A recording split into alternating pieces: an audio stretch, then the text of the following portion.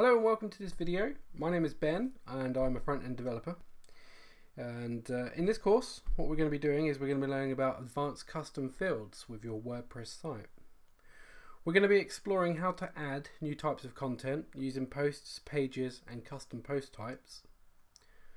WordPress is pretty fantastic, but it can be kind of rigid to customize the back end and front end for your users and clients.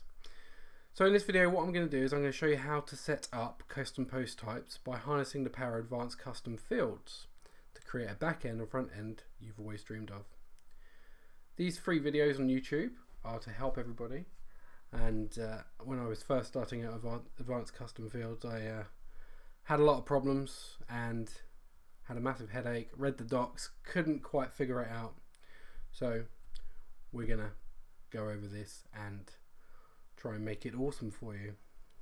So to continue, we have over 30 different field types and an easy to use interface, and advanced custom fields is a choice for a large number of developers. And this tutorial will show you how to get the most out of the advanced custom fields for you and your users. This course will cover how to install, cover and use advanced custom fields in the back end. We'll then move on to working with the front end and how to get the fields displayed. To show you how great advanced custom fields is, I will be building a local restaurant review website, specifically the page for the reviews and how the end users add their reviews. So in the next video, we're going to talk about what you need to know before we get started. And then we'll go through the install process of building a WordPress on a local site.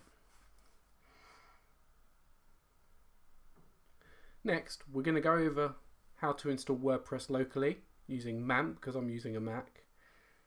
And we're going to install advanced custom fields. Now, just a note that I have the Pro version and I will be using that, but some of it will be using just the free Advanced Custom Fields plugin, but we will be using Advanced Custom Pro as well. So please like, subscribe and leave any comments, and as I'm developing this course and publishing it, feel free to ask me any questions and I will try and answer everything, and subscribe and enjoy the course. Thanks for watching and see you soon.